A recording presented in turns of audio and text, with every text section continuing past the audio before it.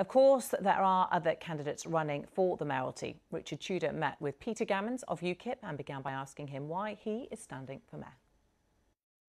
I want to restore sanity to London.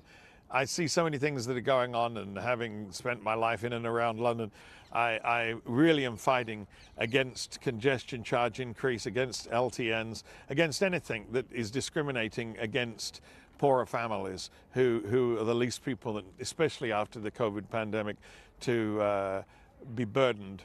I was born and raised on a council estate, and my family were one of the last families to have a car.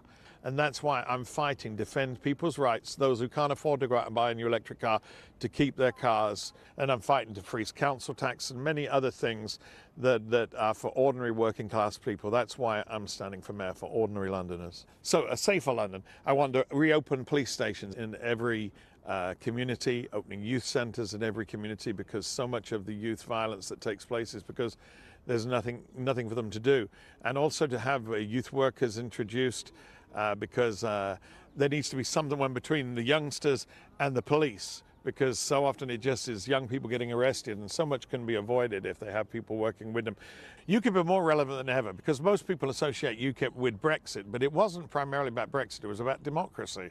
But now that same fighting spirit, 28 years fighting for a referendum, now that same fighting spirit I have to fight for working class Londoners, to work for ordinary people. Some people have asked me how I'm going to pay for all of the many ideas I have, and one of my concepts that I came up with and have already registered is the London Lottery, which will make new millionaires in London every week, and all of the profits will go to London. Peter Gammons of UKIP there.